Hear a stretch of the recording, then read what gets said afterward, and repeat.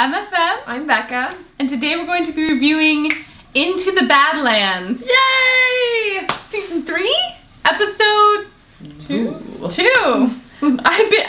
It's all one movie for me because I binge watched over the weekend and then just binge watched the rest today. Yeah, just hours and hours of kung fu, magic, and blood, splatterhouse.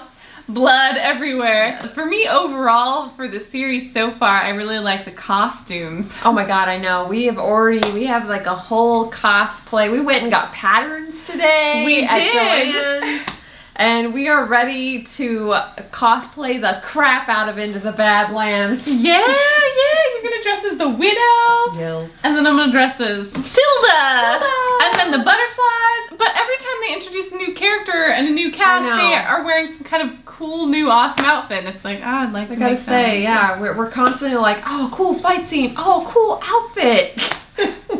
So we will be making some outfits and then wearing them on future reviews. Yeah. This episode, the one thing that we just kept on trying to figure out was who, what was it, Casita? Is that her name? Pilgrim's right-hand girl? We were like, okay, is she one of the masters? Is she the master? Is she the witch? Is she also what are they calling them now? The black-eyed. She was like, don't feel bad for the black-eyed children. They all die quickly. I was like, hey, should we just have a name for them? Like, in Supernatural, they'd be demons. Sure there is. We just don't remember. Like, we never remember the names. I'm shocked that I remembered Casita. But she did say, finally, when we heard the signal. So we know that they're the ones that heard... Baji? Was it? Baji? Yeah. They're the ones that heard... I forgot his name. We're terrible with names. Baji's signal. And how excited am I that he's alive? I know. You know, at the end of the last season, I was like, he's one of my favorite characters. Oh my god, I know. Him and Sunny. I was like, I want them both to be alive. I was super bummed that Sunny's woman died, though. I was like, aw, man, like they had the one kiss. This show has a serious lack of making out.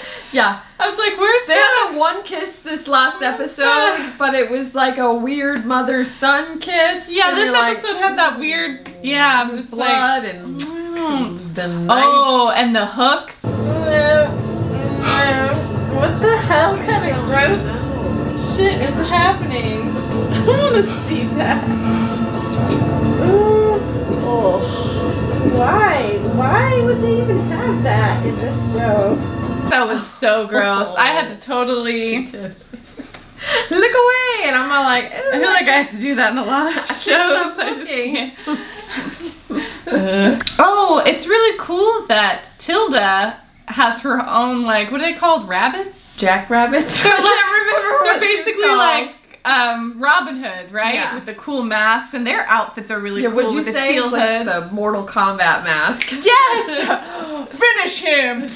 Like Sub-Zero. It's Sub-Zero, I think, and then Scorpion. I have to relook up those names. I was gonna say kind of like Shredder too, and Teenage Mutant. Yeah, totally. But that was the first thing I thought. I was like, Mortal Kombat. But to think like Tilda would be in Mortal Kombat and she'd be like, punish him. Awesome. That would be great. Yes. More female characters in video games. Samus forever. We kind of felt like this episode was sort of like a reunion because you got Sunny and Baji and then Tilda and then Lydia, and they're all kind of in the same refugee camp. Mm-hmm. And then the guy that they fought in the Badlands whose arm they took. Nathaniel. And you're just throwing them all kind of in scenes together and having them dance around. I'm wondering where it's Jade, right? The Jade character is the wife of Quinn, the second wife, and the son. Because he just let her go. Oh, did he? I don't remember. Yeah, because he was like, take her to the end of the land and see how far she gets or whatever. So she's still out there. I don't even remember that. I thought she died. Damn it. I don't like her. They have to show a character die in this show for that. I guess I imagined it in my head. A note on last season, why didn't they just behead Quinn? Oh my god, I know. Like, he stabbed him twice and he was like, good enough. I'm like, yeah, that guy survives brain tumors and like stabs and like whatever. You got it. It's a vampire thing. You know what? Get Buffy in there. Buffy would have just cut Quinn's head off. She'd have cut Thanos' head off. What's sad? He's so with Sunny, and he didn't. It was just so they could kill his wife. Lame. They just wanted to kill her off. That's lame. So the other thing that initially we thought was really lame, because we both have an aversion to anytime they have like a drug addiction plot line. I'm just so sick of that trope. It's done over and over and over again. But this time, they actually, like, we were kind of annoyed by it, but then they used it for the drug trip, vision, almost death, getting my black-eyed powers back. Yeah. So suicide thing. We were like, so alright. They were like, we need something that's similar to that, like, smoke paper thing. The master. Yeah. So that's one thing, though, that obviously we don't know yet, is the master's vision of him killing his mom alive, or is Sonny killing his mom alive? Both of one happened in a tent, the other one happened outside. They're two totally different locations.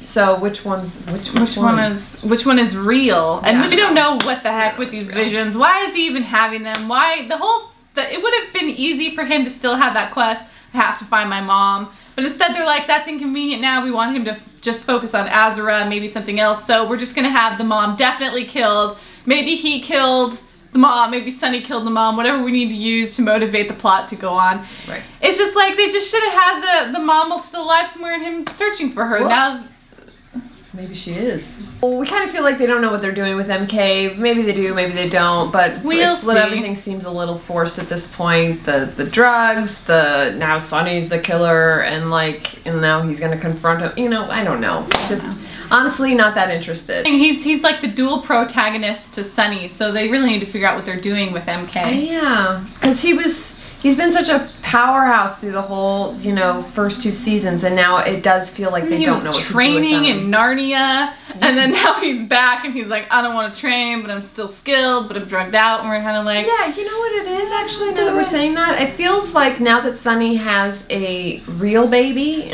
like a real son, it's like they're dropping they don't know what that the pseudo-son character, right? Because they're like, he's no longer a father figure. In fact, he killed your mother. It's like some kind of weird Darth Vader twist. I don't know. I don't know if I like that yet. We'll see how it plays out. But I still like Baji. I was so glad he was alive. I was like, Baji. And he's like conning people. Yeah. To find out that after he delivered the message from the scissors and he just waited, nothing happened. I get why he's like disillusioned. Yeah. But he always helps Sonny. Sonny always shows up and he's like, I need your help. At the beginning of their relationship, Sonny refuses to ask him for help. I know, refuses. That's true. Then by the end of it, every 20 minutes, Sonny's like, but I need your help. And Baji's just like, Jesus, with this guy. I was gonna say, I should never have revealed that I was a ninja master, because now you just want my help all the time.